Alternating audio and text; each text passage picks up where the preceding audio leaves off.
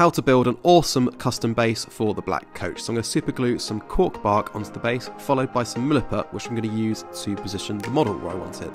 I'm going to cut off some sprues and use them for an awesome spiral staircase. And I'm going to cut out some plastic card, glue it on, and then use my hobby knife to create some tiles. Next, I'm going to glue on a bit of cork and some skeletons from the Bone Reaper kit. I'm also going to use a few gravestones to spice it up. Then I'll use some texture paint to apply to the rest of the base, and follow that with some Citadel skull.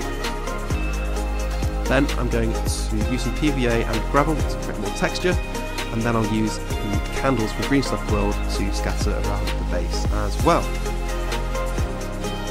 So that is the base primed, and this is the base painted, and here is the finished black coach